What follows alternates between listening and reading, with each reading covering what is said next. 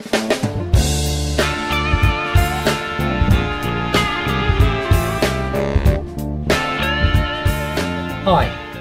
I'd like to share a tip with you I learnt from a professional videographer, a friend of mine, who does, amongst other things, a lot of wedding shoots, and it's what's really a mini crane shot. It's a lovely sequence shot which makes a fantastic effect.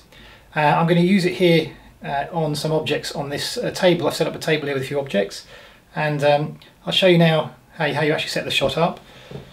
So first of all, you're going to need it on the tripod, and I'm going to use the tripod as this mini crane. And what you're going to do is just raise the third leg at the back here, like this.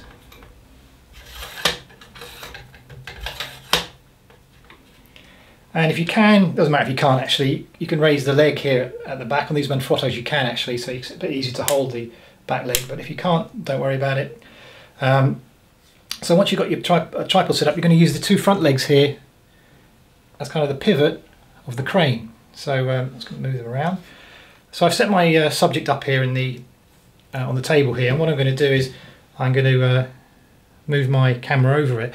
Now I've got on a 50mm Canon 50mm 1.8 lens. That's that great value nifty 50 lens, which is great for these type of shots because it gives it's a wide aperture and gives a very narrow field of focus. You can do the same shot using the kit lens, the 1855. It's just you lose a lot of the out of focus effect, which is nice in this type of shot, but you can still do a crane shot with it and you can practice with it. It still looks acceptable. Just using this out of focus effect, using this 50mm, I think looks a bit nicer. So what you're going to do, the first thing you're going to do is, having set your tripod up, is to get the end point you want to reach on the subject you're filming and focus on that. So you're going to, here I'm going to, on this picture here for example,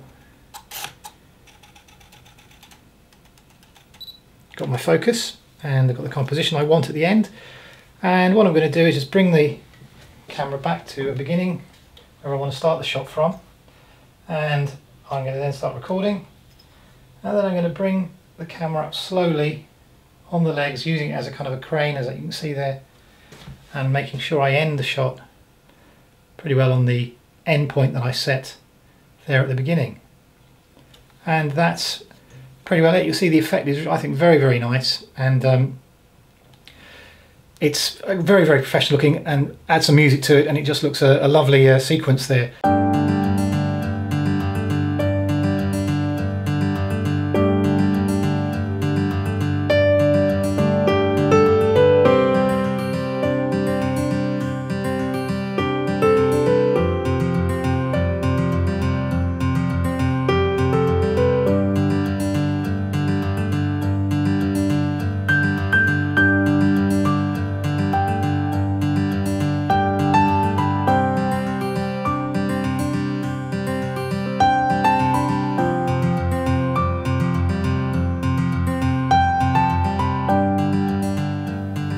So that's a very quick tip, but I think a fantastic one that will add value to your video and make them look much more professional. Thanks very much for watching.